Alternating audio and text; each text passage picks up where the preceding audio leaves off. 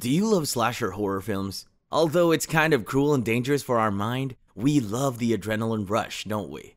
But deep inside, we know these are just fiction. However, this video is going to show you something real, but more horrifying. Today we're going to show you a method of execution that goes beyond our imagination. And believe me, the level of cruelty can even chill your spine from the core. Stay tuned for the most cruel execution. So without any further ado, let's start. As soon as the cannon was created, it was only a matter of time until someone strapped a prisoner to the front, lit a fuse, and let the cannons go, turning the body into a constellation of anguish, with his head falling perfectly in front. Up to the 20th century, blowing from a gun was reportedly employed as a method of execution. Early in the 16th and 17th centuries, from Ceylon, which is modern-day Sri Lanka, to Mozambique and Brazil, Portuguese colonists began using this technique. They did so starting as early as 1509. Throughout the whole 17th century and to the early 18th, the Mughals employed this tactic, especially when dealing with rebels. Most strongly connected to the British colonial rule in India is this type of execution. After the Indian Rebellion of 1857, the British employed the practice of blowing from a gun to put enemies to death, as well as to execute Indian sepoys who had been found guilty of deserting their posts. In the later half of the 18th century, the British introduced blowing from guns using the techniques previously used by the Mughals. According to several historians, the Indian subcontinent's ancient Mughal punishment was shooting people up with weapons. Amidst his father's several battles with the Lodi dynasty, Babur's son, Humayun, is claimed to have executed 100 Afghan prisoners on March 6, 1526, just before the first Mughal emperor began to rule. In the second half of the 17th century, the Jat people in northern India rebelled and conducted raids against the Mughal Empire, and, according to one narrative, the Emperor Aurangzeb ordered the execution of one of their commanders by being shot in the head. The victim is often bound to the mouth of the cannon before being shot, which results in death in the practice of blowing from a gun. As a result, the penalty for believers was increased beyond death. Foreign occupiers, who were concurrently occupying Africa, Australasia, and the Americas, were aware of this, and typically avoided using the practice.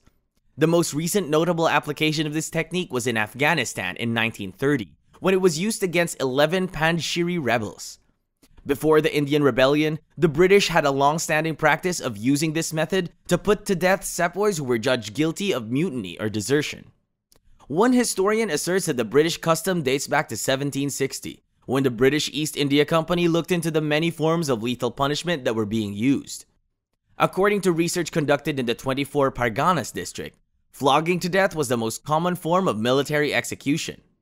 The East India Company chose this method over death by flogging because it was more deterrent, more visible, and more humane. They did this by blowing from a gun, an old Mughal punishment. Already in 1761, Lakipur received orders to cannonball the captured thief leader to scare off other would-be burglars. A subedar, who is also known as a native officer, plotted to convince the soldiers under his command to join an enemy force in secret in March 1764. When his scheme was uncovered, he was court-martialed and shot in front of his troops. Major Hector Munro hanged 24 to 25 ringleaders, who led a regiment to defect that same year in September. Furthermore, mutinies occurred in 1782 at Bardhaman and Barakpur.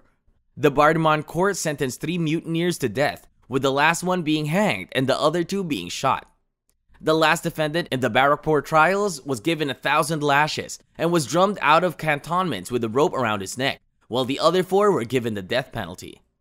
6 regiments mutinied over pay owed and imprisoned their captains during the Third Anglo-Mysore War.